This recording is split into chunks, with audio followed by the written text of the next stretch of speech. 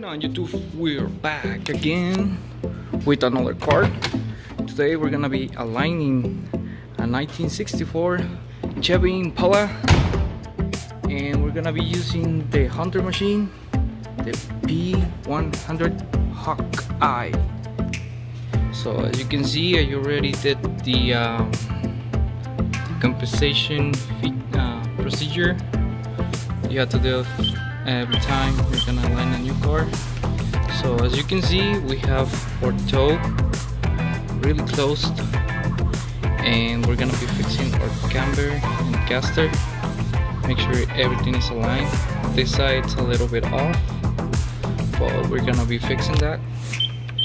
If you don't know how to adjust that, the machine sometimes tells you.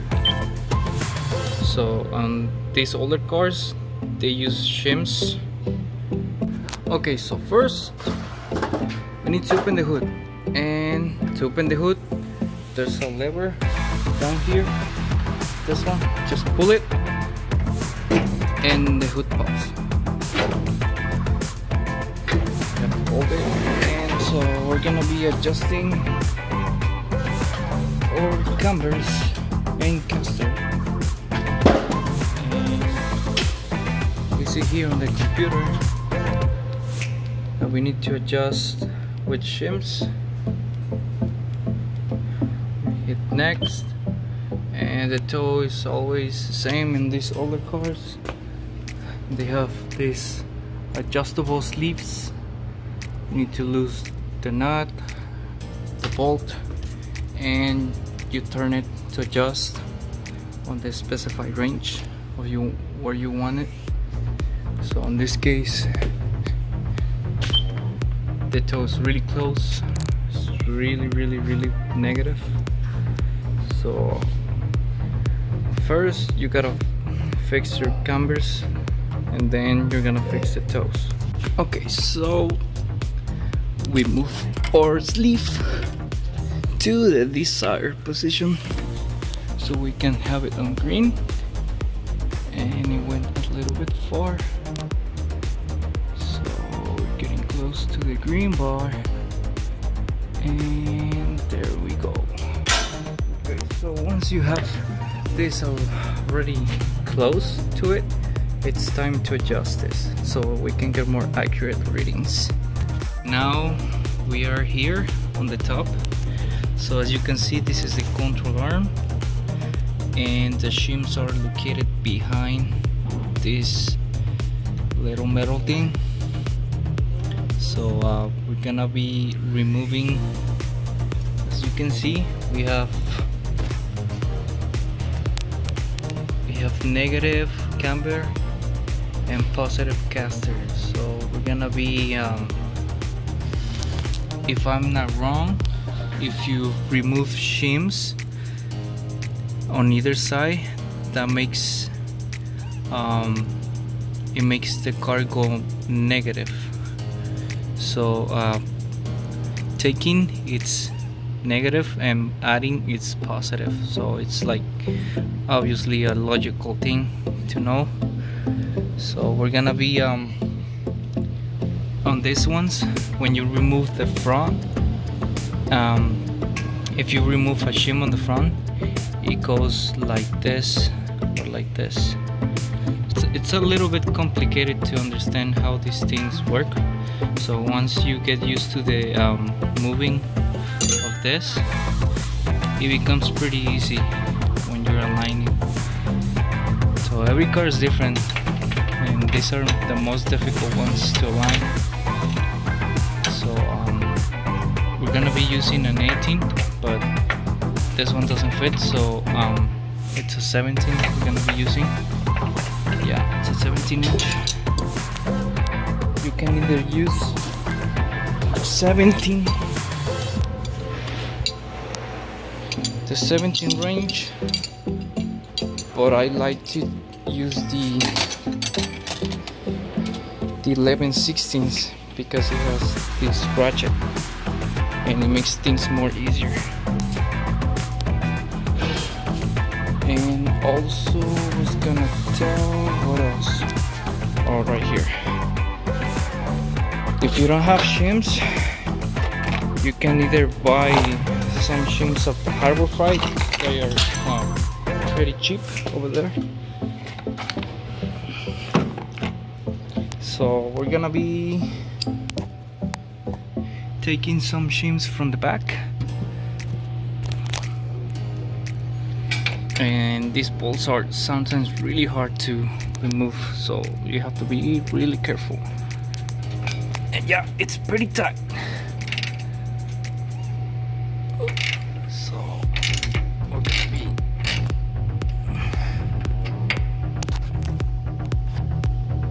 gonna be moving this, and the car is hot, so I have to make this job quick because the customer is waiting.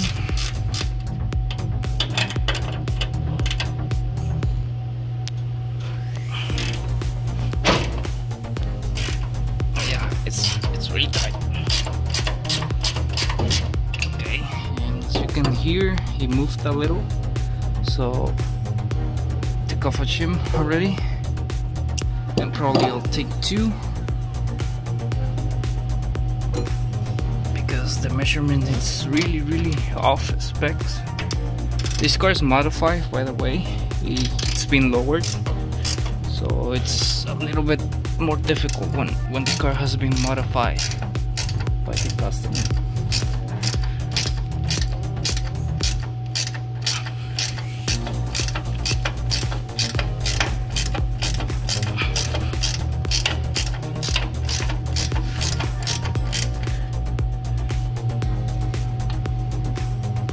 You have to make sure your shims don't move, because when you're tightening everything back again, some of the shims just move and fall apart, fall down or something. Just gotta hold them in place and do it again.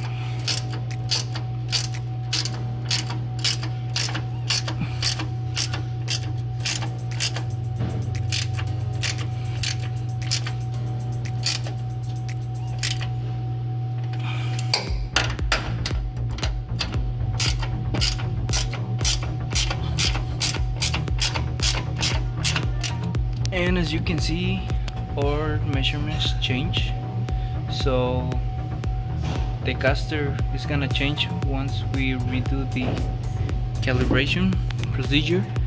So I'll recalibrate so I can show you how much change.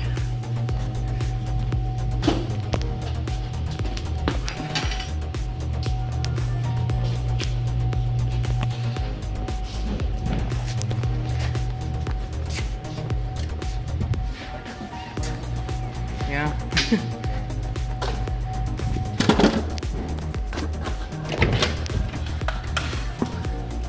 Okay, so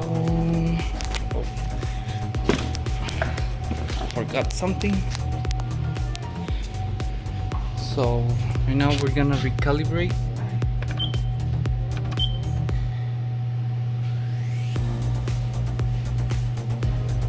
And we're gonna hit measurement caster and measure caster again.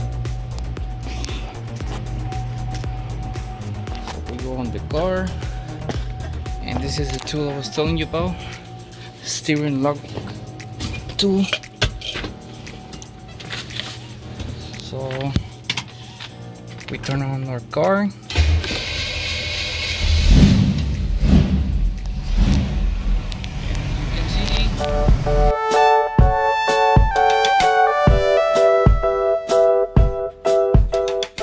And as you can see, the measurement change, and you see we have a perfect, still needs a little bit more, but that's as close as we can get. So the next step is this side, and again you have to make sure your toe is most of the time in close range, so you get more accurate readings. So this side, it's already, like, let's say fine, then we're gonna focus on this side, and once we get this side more stable center, then we're gonna go back again to this one and do it right, because you have to be on both sides at the same time, because if you just align one side, it's gonna compensate the other side and probably go more negative or positive from the other side. So you have to go on both sides at the same time. There's probably a chance that we're gonna be adding shims on this one in the back. So let's just loose these nuts. And this is really hard. Just watch your fingers sometimes with these things. They're really hard. And they hurt. Trust me, they hurt a lot.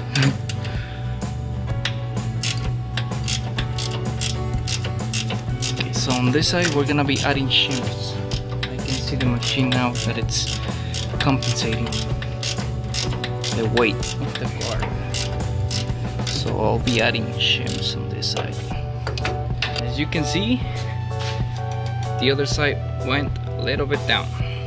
So that's when you remove and it tries to compensate all the time.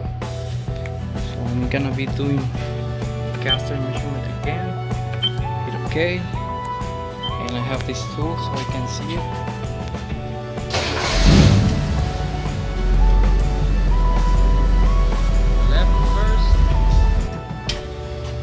See now that it's becoming more green. As you can see, I went a little bit too far.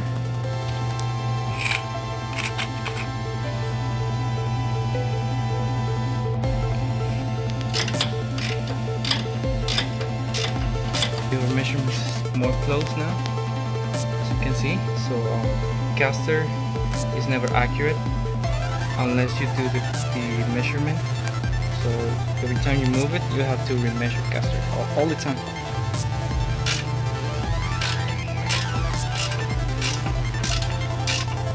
Both sides are the same thing.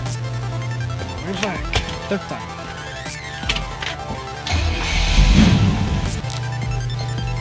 Okay, now we have everything on green. Then we do our printout, so we can show the customer that we align the car.